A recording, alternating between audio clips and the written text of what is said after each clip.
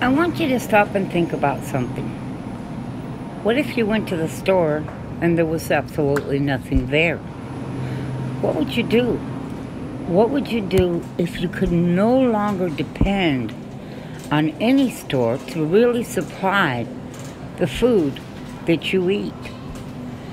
If you take a good look around at the stores, it's almost there already. You either can't find it, or the price is so high you can't afford it. I mean, I was watching a video where they were showing that steak was $221 a pound. Yeah, $221 for a pound. Now, it was Wagyu steak, and supposedly Wagyu steak has always been expensive. But I've actually known people to buy Wagyu steak, and it was never that high priced, ever. Now, there's things, for instance, like jalapenos and tomatoes and certain food items that have always been fairly cheap, but not anymore.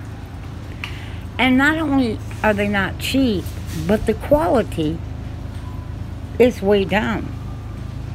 You have produce that is sitting there that is actually rotted, but it's sitting there for sale. Cucumbers that are all shriveled up and rotten on the ends, and jalapenos that are all wrinkled and already started to dry. They're just not good quality anymore. And so we depend less and less on the store because we have no other choice. I mean, you can't find something, a simple jar of sauerkraut. You can't find it at the store. And so you're running around chasing 2 and 3 different stores. Like, look at these tomatoes. Those tomatoes there in that corner are ugly. I mean, a lot of them were even rotted. And then you got empty spots. Now, here you got a couple of avocados for $2 and something for a bag. They're kind of smaller.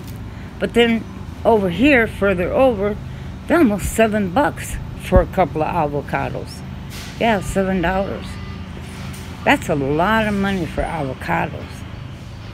And you know, you're getting to the bacon section, and they're filled up with basically one type or one brand of bacon. The sausage shocked me because it's Jimmy Dean, but it's maple flavored sausage. That's all there is that right there, and it's maple flavored. Now, they have something called Farm Ranch or Farmland or something like that, but it's not a good quality either. So you're stuck. What do? Run to another Walmart, another store, looking for more, paying more gas, paying higher prices. Now, I'm not saying they don't have anything. They do seem to have your favorite junk food available. Have you noticed that? Your favorite junk food. But then your fruits and vegetables are high priced, and a lot of them are not a good quality. And so you're stuck.